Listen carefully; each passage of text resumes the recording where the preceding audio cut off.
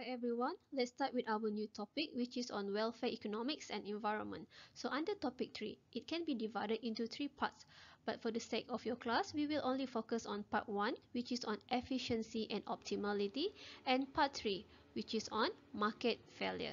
Okay? Let's start with our first part which is on efficiency and optimality. Let's assume that there is no externalities in the markets and goods are all private. Okay, economy consists of two persons. You have person A and person B. And then we are also dealing with two goods, which is good X and good Y. Okay, productions of goods uses two input, which is labor and capital.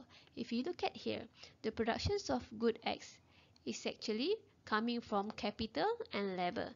And the good Y can also be produced using capital and labor. Okay, now individual utility depends on two goods consumed. If you look at here, utility of person A is actually the functions of or depends on the consumptions of good X and good Y. Similarly, with the utility of person B, it depends on the consumptions of good X and good Y. Okay, now the marginal utility of person A derived from consumptions of good X is denoted as below. So you can see here the utility of person A from the consumptions of good X equals to the partial derivatives of utility divided with the partial derivative of the good X. So similarly with the other three as well. Okay. Marginal products of labor in the productions of good Y is denoted as MPLs of good Y equals to partial derivatives of good Y divided with partial derivatives of labor in the productions of good Y, and similarly with the other three. Marginal rates of utility substitution for a person A is actually the rates at which good X can be substituted for Y at the margin and vice versa, while holding a person's A's utility constant, and this can be represented by indifference curve. Marginal rates of technical substitution between capital and labor in the productions of good X is the rate at which capital can be substituted for labor at the margin and vice versa, while holding the outputs of X constants, and this can be represented by isoquant. Marginal rates of transformation for good X and Y is the rate at which the output can be transformed into the other by marginally shifting capitals or labor from one lines of the production to the other. For instance, we are talking about marginal rates of transformation for labor is actually increase in the outputs of Y obtained by shifting a small amounts of labor from the use in the X production to the use in Y productions or vice versa. Okay? Allocations of resources is actually efficient if it is not possible to make one person better off without making others worse off, and this condition is called as Pareto optimality, and the allocations of resources is considered as inefficient if it is possible to improve someone else's position without worsening the others, and we call this condition as Pareto improvement. There are actually three conditions to achieve efficient allocation. The first condition is that we have to achieve efficiency in consumption, and the condition is that our marginal rates of utility substitution for person A should equal to the marginal rates of utility substitution for person B. Okay, it is actually possible to allocate the fixed amounts of X and Y between person A and B. So if you look at this diagram, so let's start with point A naught. So at this point, person A will get nothing. So person A will not get X and Y, while person B will get everything. The same thing as at point B naught. Person B will not get anything, while person A will get everything. So let's look at this point A naught. So when person A move to the left, basically person A will get more X, and if person A move downward, it will get more of Y. The same thing for person B. If let's say person B move to the right, it will get more X. If person B move upward, it will get more of Y. Okay, now if you want to reallocate from point A to point B, so what happened to the resources? Okay, let's look at from the points of view of person A. So person A has to make these steps. So from A, it has to move to point B. So definitely person A has to let go of X to get more of Y. So what happened to person B? So person B will make this kind of step. So it will sacrifice Y to get more of X. Okay, so when you move from point A to point B, basically person B will have a higher utility. Why is that? So if you look at this indifference curve for person B, so this is indifference curve 1 and this is indifference curve 2. So at point A, basically person B is in indifference curve 1. But at the point B, basically person B is in the second or higher indifference curve. So basically person B has a higher utility. Okay, what happened to person A? So if you look at this indifference curve for person A, at point A and point B, basically it is the same indifference curve. So person A has a constant utility. Second condition to achieve efficient allocation is efficiency in production. So basically, the condition is that the marginal rates of technical substitutions of good X should equal to the marginal rates of technical substitutions of good Y. So this diagram is very similar to the previous diagram. However, in this case, we are talking about the productions of good X and good Y using capital and labor. So basically, if you move to the left side, you are producing X using more labor. If you move downwards, you are producing X using more capitals. So if let's say you want to move from point A to point B, what happens is that you have to reduce labor and you will produce X using more capital. Okay, so the third condition to achieve efficient allocation is using production mix efficiency. So how to fulfill this condition? Basically, the marginal rates of technical substitutions of good X and good Y should equal to the marginal rates of utility substitution for person A and person B. So in this case, you will have to draw your production possibility functions or marginal rates of transformation. Okay, so basically your PPF or PPC, production possibility curve, should be tangent with your indifference curve. Okay, in that case you will achieve production efficiency, okay, which is at point B. So it says that moving from point A to point B or from point C to point B will give you a higher indifference curve or higher utility. So why is that? Because at point B, so this is your indifference curve. If let's say you are looking at point A, your indifference curve should be somewhere here. So remember, for indifference curve, the higher the indifference curve, the higher the utility that you will get. While for point C, you can see that the indifference curve should be somewhere here. So at point B, the indifference curve is higher, so your utility is higher. Okay? Given productions and utility function, there will be many efficient allocation of resources. So in this case, we are saying that the efficient allocation point is not unique. So what is unique? Unique here means there is only one point. So because of this, we need social welfare function to rank the alternatives allocation. Okay, this is the social welfare function for two persons. So the utility of a person A should equal to the utility of a person B.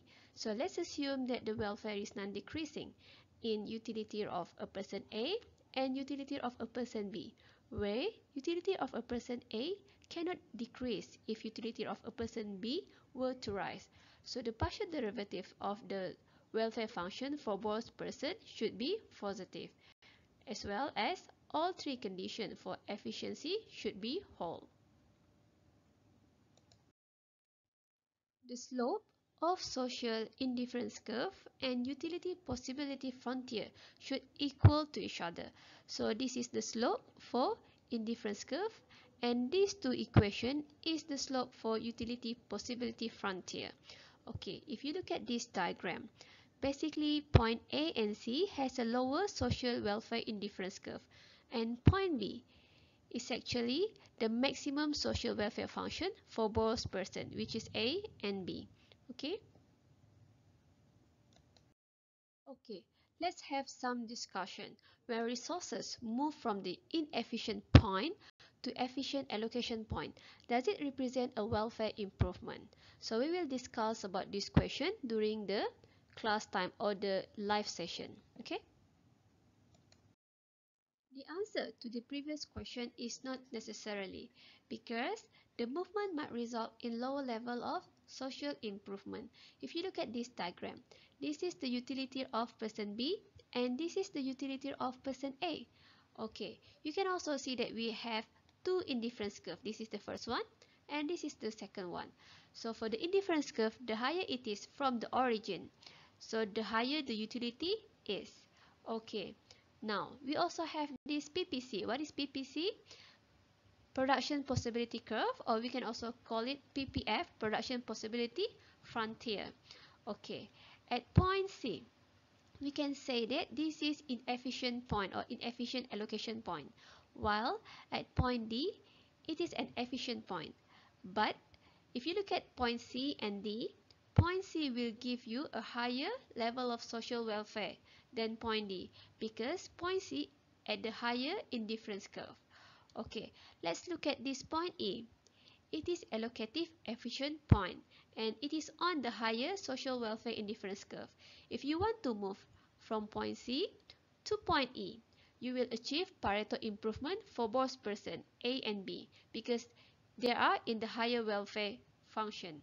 Okay, if you want to move from point C to point D, what happened is that efficient allocation for the point D, but it is not Pareto improvement because B will definitely gain. If you look at person B, it will get the benefit because it is on the efficient point, but A will suffer because there is a reduction in social welfare for A. Okay? Market failure occurs when the allocations of goods and services by the free markets is not efficient. It is likely to occur if any of the assumptions required for proving that markets are Pareto efficient is not met. So the examples of market failure are like missing markets, public good, externalities, inadequate property rights, imperfect information, and imperfect competition. So the image on the right side is actually the case of market failure occurs in Ciliwung River, Jakarta. So the river doesn't look like a river, right? So this is the examples of negative externality. Private property right exists whenever an entity is able to exclude, at least partially, others from either using an asset or enjoying the benefits from its use. So there are a few characteristics of private property rights. The first one is appropriability of returns. So it means that how much of the return we can get from our sales. So basically we can control the benefits coming from our asset. Next one is ability to divide or transfer. For instance, if let's say we purchase hectares of land, so we can actually divide or transfer our land to our children. The next one is degree of exclusiveness. So some properties are private and no one can do anything with our property. But some properties, even though they are private, but others can also use it. For instance, there are farms in UK which are private, but people can walk across the farm. Okay, the next one is duration. So for instance, if we purchase a leasehold house, we may be able to use it, for instance, just for 99 years. Okay, the next one is enforceability. If let's say someone steal our property, so basically we can take that person to court and we can get back our property. Okay, when private properties right are absent, so our property could be called as open access. So what is this open access? Basically it means that everyone can do whatever they like to our property. So the exploitation for our property is uncontrollable. For instance, wasting. So when we talk about land, if let's say everyone can just throw their rubbish to the land, so our land will become wasting.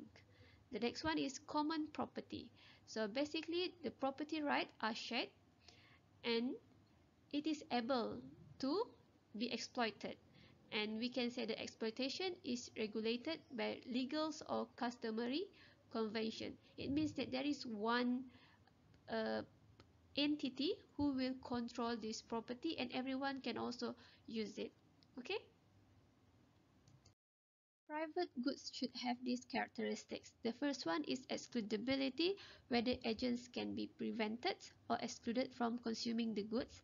And second is rivalry, whether one agent's consumption is at the expense of another. So now, can you give me an example to differentiate between these two concepts? Okay, we will discuss this during the class session. Typology of resources. The first type is private goods. So in this case, it is excludable and rival. For instance, car. When you purchase your car, you exclude people from using it. And it is also rival. It means that your car cannot be purchased by anyone else. The second one is open access resources. So in this case, it is non-excludable. For instance, fishing ground. So everyone can catch fish, but it is rival. It means that your consumption is at the expense of other people. So this is what we call tragedy of the commons. Because when you keep using it, when you keep consuming the fish, so at the end, the resources will vanish. And the third one, we call it congestible resources. So in this case, the example is nature park. So this resources is excludable. It means that the nature park may have an entrance fee. So you can exclude people who do not pay for the entrance fee. But it is non-rival. It means that your consumption is not at the expense of other people. The last one, we call it public good. So for public good, it is non-excludable and non-rival. For instance, street light. So you cannot exclude people from consuming it and your consumption is not at the expense of other people. We will call a good as a public good if no one can be excluded from benefiting from it. It is non-rival. For instance, the marginal cost of allowing an additional consumer to use the goods is zero. So the suppliers of public goods normally result in positive externalities that are not remunerated. However, public good will tend to be undersupplied by market. So why is this condition happen? If let's say public good give us positive externalities, why it tend to be undersupplied by the market? We will discuss this question during the class time, okay? For a two-person with two private good economy, the product mix condition for allocative efficiency is given below. So the marginal rates of utility substitution for person A should equal to the marginal rates of utility substitution for person B and will also equal to the marginal rates of transformation. So the economic efficiency will be satisfied in a pure competitive market economy. But for a two-person economy where X is actually a public good and Y is a private good, the condition will be given below. The marginal rates of utility substitution for person A plus the marginal rates of utility substitution for person B equals to the marginal rates of transformation. So economic efficiency will not be satisfied. So a pure market economy cannot supply a public good at the level required for allocative efficiency. Who will supply a public good? Private markets will under-allocate resources to public good because firms cannot make money out of it. There is no way to make consumers pay a price because it is impossible to exclude them from consuming the goods for free. So people have an incentive to free ride. For instance, they will not contribute anything to the provisions of the public good but get the benefits from others' contribution. When we talk about the provisions of street light, we know that everyone will get the benefits out of it, but we cannot exclude them from enjoying the benefits of street light. This is the graphical examples of provisions of public goods. So imagine we have two consumers, person A and person B, and one public good, which is X. Okay, now this is the demands curve for a person A, and this is the demands curve for a person B. Summations of these two demands will give us the total demand. So for your information, the demands curve represents the marginal willingness to pay for the public goods. So now we have to sum the marginal valuation vertically because all consumers can get access to the public goods due to its non-rival and non-excludable characteristics, and you have to sum it vertically like this. And the social efficient point is at 2.5 units. However, no one has the incentive to pay for any units of X at the marginal cost of 15 because the marginal cost is very expensive, right? If let's say we are talking about two consumers or two players, negotiation is possible. However, if you are dealing with many people, it is hard to negotiate because the free riding issues is very tempting. Potential solution to the public goods problem. The first one is that we can use technological fix. For instance, technology can require drivers to pay for road use. So in this case, we can make a non-excludable goods become excludable. Second, the government can supply the public goods. However, how does the government know how much to supply the public goods? So definitely the government can use command and control type decision. In this case, government can command to provide the public good and can observe whether it is sufficient or not sufficient to the public. And second, the government can also use voting system to determine the provisions of public goods. Or government can use economic approaches to valuation. And the last one, we can use payment for the supply of public goods. Payments for ecosystem services is actually the provisions of environmental goods by private and public sector. For instance, United States Department of Agriculture has a conservation reserve program, and then what they did was that they give payment to farmers to vegetate sensitive area. So we also have another example for Costa Rica. They give public payment for conservation, reforestation, and forest management. And the last one, you also have another example for Bush Heritage Australia. So their goal is to protect 1% of Australia by 2025 via private purchases. So these are all the examples of payment for ecosystem services. What is externalities? When the decisions of one agent have an impact on another agent in an unintended way and no compensation is made.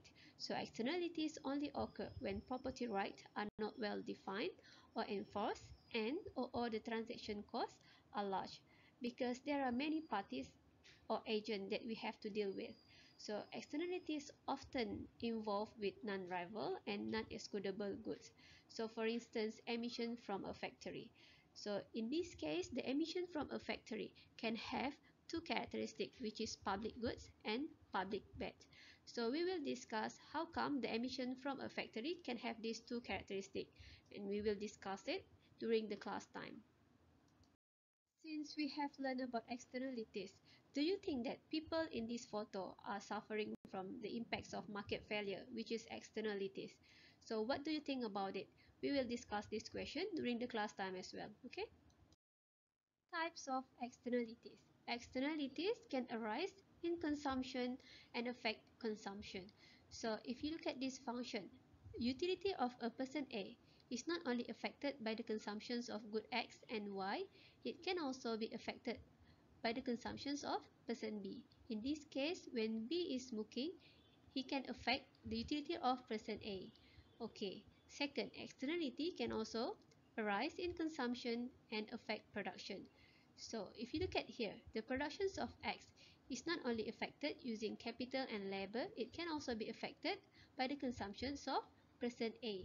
In this case, when A is listening to loud music, it can affect the productions of X. For instance, the productions of cake will be affected because his neighbor is listening or playing a loud music. Okay, next, the externality can also arise in production and affect consumption. So if you look at here, the consumptions or utility of person A is not only affected using the consumptions of good X and Y, it can also be affected because of the productions of good X. So this is the common issues of externalities where pollution from the productions of good X will affect the utility of person A or the health of the person A. So the last one, externality can arise in production and also affect production. So in this case, the productions of good X is not only affected by capital and labor, it can also be affected with the productions of Y. So in this case, the flour at the farms for Y actually benefit from the productions of X. For instance, if let's say you have two farms, one farm is for flour, another farm is for bees or honey. So the honey's farm will get the benefits from the flower farms. Okay? Let's illustrate the negative externalities using a diagram. So your y-axis is the price, while the x-axis is the quantity of x produced. Your demand curve should be downward sloping, and the supply curve is upward sloping. And the supply equals to marginal cost, and this marginal cost refers to the private cost. So when your demand and supply curve intersect with each other, so you will have private equilibrium point. Okay, so P1 and X1 is actually the equilibrium point. Suppose when you are producing your products, you are polluting the environment, okay, or you are creating the externalities. So we call it marginal external cost. So when you want to take into account the marginal external cost, your new equilibrium point will shift to the left side. Okay, so we call it marginal social cost instead of marginal private cost. So this is your new socially efficient point. Okay, so you can see here the shaded area, right? So this shaded area refers to the aggregate social cost of overproduction. So when you are at the private equilibrium, you are overproducing the products because supposedly when you want to take into account the pollution created by you, you have to produce at X2. But at the private equilibrium, you are producing at X1. So you are overproducing the products. Okay, so when you want to tackle when you want to take into account the pollution, you should charge at P2. But you are charging at P1 at the private equilibrium. So we are saying that the private equilibrium involves an overproduction of X and too many external costs.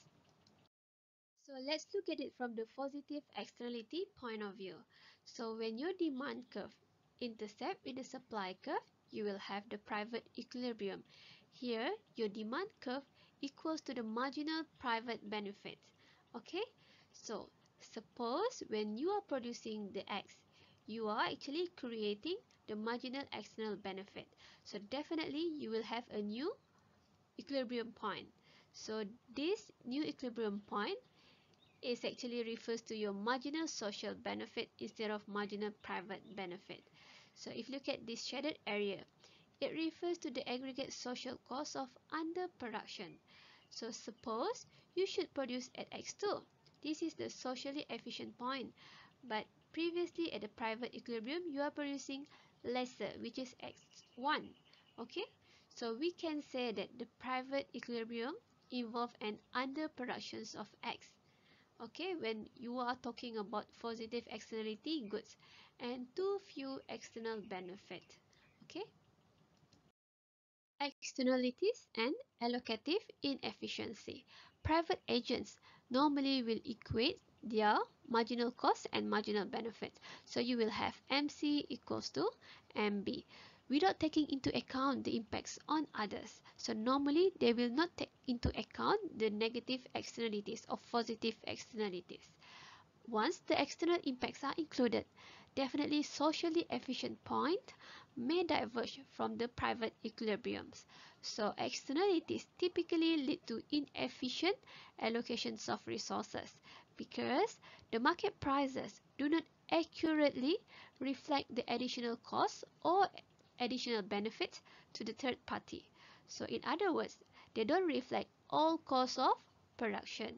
So this may lead to a misallocations of resources because the price is not equal to the marginal social cost, because in the private equilibrium the price is only equals to marginal cost, which is refers to the marginal private benefit. But if let's say we are taking into account the externalities of all the pollution produced, so we have to make sure that the price should equal to the marginal social cost. So in this case, we need the intervention from the government to correct the market. Okay? Examples of externality arise from consumption, which can also affect consumption. So this is the marginal benefits of pollution to person A or to a company. So definitely when a company produces goods, the company will get profit out of pollution. Okay, so this pollution affect person B, and person B will get the marginal external cost out of this pollution. If let's say there is no government rules, no bargaining process or compensation, person A or company wants to pollute up to point P naught. So at this point P naught, definitely the company will enjoy the total benefits or maximum benefits out of this pollution. So the area of this total benefits is point A, B, and D. Okay, while for person B, definitely he wants the pollution to be 0. So 0 is here. So at this point, which is pollution equals to 0, the total cost is point B, point D, and point C. So if you look at the pollution at 0, is it an efficient point? So definitely it is not, because the marginal benefit here is actually larger than the marginal external cost. How about when the point or the pollution is at P naught? So at P naught, the marginal external cost is larger than the marginal benefit. So it is also not an efficient point. So the efficient point should be marginal benefit equals to marginal external cost, which is at this point. So you can see here it is at P star. My question now is how to achieve efficiency or efficient point. So we will discuss the answer during the class time. So you can also think about other example. For instance here, A is a musician while B hates music. So in this case, the pollution is not just the pollution produced by a factory or by a company. The pollution can be also, in this case, noise pollution. Okay? Because B hates music. So if you look at here, the utility of a person A depends on M. Here is the wealth of a person A, because when you have wealth or money, you can purchase anything, and purchasing good will give you higher utility. And utility of person A is affected by their wealth as well as the music played by person A. While utility for person B, because here the noise pollution is considered as externality or negative externality to point B, to person B. So person B will get the utility from its wealth as well as the music played by person A. So if you have this kind of problem or issues between your neighbor, so how to solve this problem? So we will also discuss this during the class time, okay? If you face the previous problem, you can apply Gaussian solution by assigning property rights to one of the parties. So let's say you have option 1, B has the property right to a clean environment. So in this case, person B and person A will keep bargaining until P star is achieved, because P star is the efficient point, because the property rights belong to person B, so A would be willing to pay, okay, to person B this area, area A and area B, so that person A can pollute up to P star. So what is the potential gain from this trade? So if you look at this curve for person B, it is here, right? So the gain from this trade for B is this area. Okay, so now if let's say we opt for second option, A has the property right to pollute. Okay, now they will keep bargaining so that the pollution can be reduced, because when you give the property right to the firm, to person A, so person A will like to pollute up to P naught, right? Because at P naught, person A will get the maximum benefits out of this pollution. So person B has to bargain. So person B will be willing to pay at point C and point D, right, to reduce the pollution. So what is the potential gain from this trade to person A? Because A has the right to pollute. So person A will get this area. Point D. Okay, so you solve the problem. Coase theorem, which is introduced by Ronald Coase, says that proper assignments of property rights, even if externalities are present, will allow bargaining between parties such that efficient solution can be arrived or achieved regardless of who holds the right. So, with the assumption that you have costless transaction costs and damages are accessible and measurable. Okay, now my question is, why aren't Gaussian solutions always pursued if you think that you have externalities and Gauss theorem can solve it? So why don't we pursue or apply it to solve the problem? So we will discuss this during the class time as well, okay? The problem with the Gaussian solutions are the first one, transaction costs are often large. For instance, externality sometimes is caused by manufacturers or company, or sometimes it can also affect many people. So how can you want to set up a negotiation or ask for bargainings or compensation if let's say you are dealing with many players, right? And sometimes the monitorings or informations are very expensive if let's say you are affected by pollution, but you don't know who pollute your environment and you don't know how much pollution are you getting it from the factory. So all these informations are unknown to you because they are very expensive, so you cannot do the bargaining process. And sometimes other solutions are also possible. For instance, Pigovian tax. So this Pigovian tax does not require bargaining between the parties. So you will have lower transaction costs. That's why Pigovian tax or other solutions are more preferable compared to Gaussian solution. Second reason, property rights often costly to define and to enforce. So in this case, if you look at this image, so basically, the cells of the fishermen are affected by the pollution made by the villagers. But how can you define that this ocean belong to villagers or belong to the fishermen? So because you cannot define the property right, that's why it is hard for you to bargain or to do the enforcement. Okay? The third reason why Gaussian solutions are not preferable because externalities often have properties of public goods and public bads. So for your information, private solutions don't work well due to the large incentive to pre-write. So Gaussian solutions are actually more suitable to the externalities which are private in nature. So the next one, source of pollution sometimes is very unclear and you don't know who are polluting your area because you are dealing with many factories around your house and the victims are unaware of the pollution impacts even though you get the emissions of air pollution, but you don't know how severe the problem caused to your health. And the last one, strategic behavior and market power. For instance, even though you are actually living in the area of pollutions and you know that a factory is actually polluting your environment, but you don't have any choice because that factory is producing smartphone and you really need that smartphone to ease your life, to make your life happy. So basically you just have to pay for the price of the monopoly because you really need that products or goods. Okay. Tragedy of the commons means that the scarce resources are open access to everyone.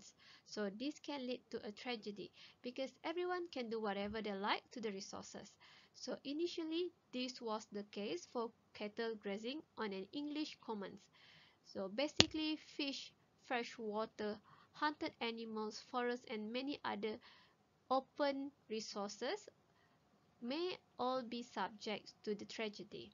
So this occurs because my use of the commons creates a negative externalities for other users of the commons.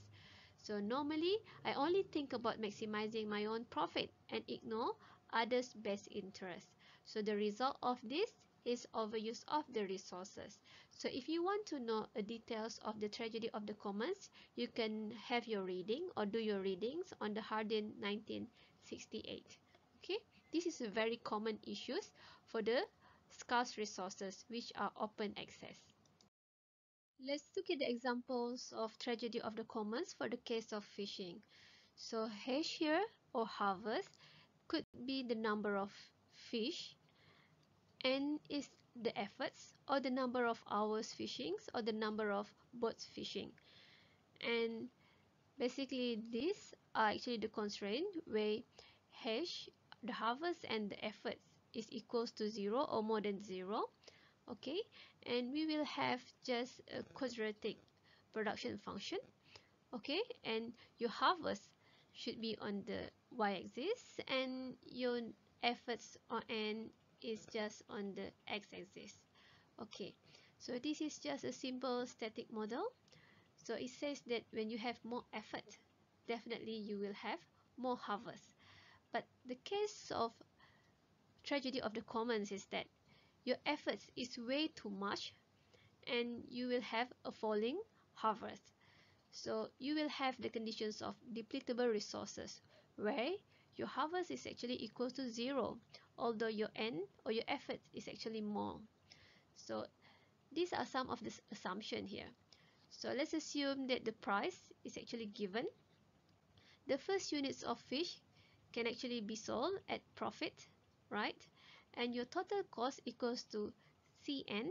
So this small c, your cost, is equals to average cost and marginal cost. Okay, and n is your effort. And your profit function is equals to the price multiplied with the harvest, or you call it revenue here, minus your total cost. Okay. We can compare the profit functions under the open access and economic optimum. Okay, so under open access, people will keep entering, or we can say that the n will keep increasing until the profit is equals to 0. So profit over n equals to 0, you will get the value of p alpha minus p beta, n minus c equals to 0. So if you want to find the n, you can rearrange it. So you will get the value of p alpha minus c over p beta. So this is the efforts, or n, under the open access. So for economic optimum, you have to do the first order condition, which is d profits over dn equals to p alpha minus 2 beta pn minus c, and you should equate it with 0. So you rearrange it to find the n.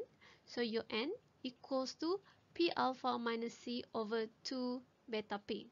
And you also may want to do the second order condition. Okay, and d square profits over dn square, you will get the value of minus 2 beta p, and this is actually less than 0. So you have achieved the maximum profit condition.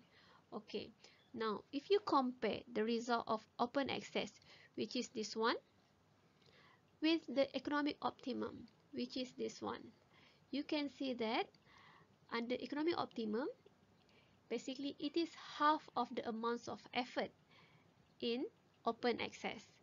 So we can say that if you have open access, you are having too much effort compared to the economic optimum. That's why you have the problems of tragedy of the commons, because your effort of catching fish is more than what is needed or required. If you want to draw a diagram for an open access, so on your x-axis is the amounts of effort, on your y-axis is the dollar. So previously it was the harvest or the quantity collected. So your total revenue from fishing as a function of efforts equals to P, which is just some number or the price, multiplied with some quantity or the harvest. Okay, your total cost is just a linear function. So at this point, which is NOA, or the efforts in open access, the firm will keep entering until your profits is equal to 0. So increased level of effort is actually reducing the catch for others. And you can see here that you will have a lower total revenue and lower harvest. Okay, now where is the economic optimum point?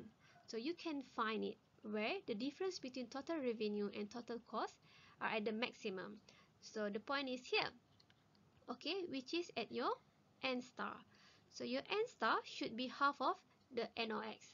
Okay, so for your information, this is the concerns of resource economists, especially when they talk about renewable resources that might get overused. So for economists, we recommend that you have to produce at N star. But for the biologists or scientists, they will recommend us to produce at NE. Okay, so economists consider the cost of fishing. So we recommend to produce or to catch less fishing or fish compared to the scientists. And normally economists will concern about achieving maximum economic yield, while for the scientists, they are very concerned to achieve maximum sustainable yield. Solving the tragedy. The first option is that we can assign property right. So we can create property right over the resources so that no one can do whatever they like. People can trade the right, and people with the highest valuations of the resources will get to use it. So we can set the caps on the usage at the level that maximizes long-run return from the resources. And the second option is that we can have or we can set up the institutional responses. So the institution can manage the commons in a sustainable way. So Elinor Ostrom won the Nobel Prize in Economics for dealing with this tragedy of the commons. So for the details, you can read Dias et al. And you can also see this link on the tragedy of the commons. Multiple sources of market failure. There may be more than one source of market failure. For instance, we may have externalities and imperfect competition. If this is the case, correcting just one source of market failure will not necessarily improve the efficiency. So it may make things worse. So the lesson here is that each source of market failure require their own policy attention. We will look at this matter later. Imperfect information. This is another source of market failure. So if people don't know the effects of externality, such as water pollution, we cannot expect the free markets to provide an efficient solution. Information is often a public good. And remember, public goods is very expensive. Private sector will undersupply it. So there is a role for the government to supply some types of information. For instance, the Australian governments provide information on the pollution. So in the case of Malaysia, the government also provide the information on air pollution index. So you can just search in the internet because it is available. Do you think the government should intervene to address the market failure? Is it yes or is it no? We will discuss this question during the class time. Government's intervention. So intervention may involve setting up new markets. For instance, market for pollution. For instance, you can set up how much is the price if let's say the firms wanted to pollute the environment. So you can also have direct provisions of public goods. For instance, if let's say the street lights are insufficient, so the government can provide the street lights to the public. And you can also have other activities such as the provision of information. As you know that the information is very expensive, so these provisions of information can help to reduce the transaction cost. And government can also impose tax or subsidies. Okay, so from an efficient point of view, the government's intervention is justified only when the expected net present value of benefits of intervention is actually bigger or larger than the expected net present value of the cost. Okay? For your information, the government is not perfect. It can also fail to provide an efficient allocations of resources. This occurs when the cost of intervention exceeds the benefits of intervention. So I have a question here. If let's say there is an increasing case of kidnapping kids when they are playing in the playgrounds, so the government decided to install or setting up CCTV to address this issue. Do you think that this action is justifiable if you think about the cost of installing this CCTV? So we will discuss this issue during the class time.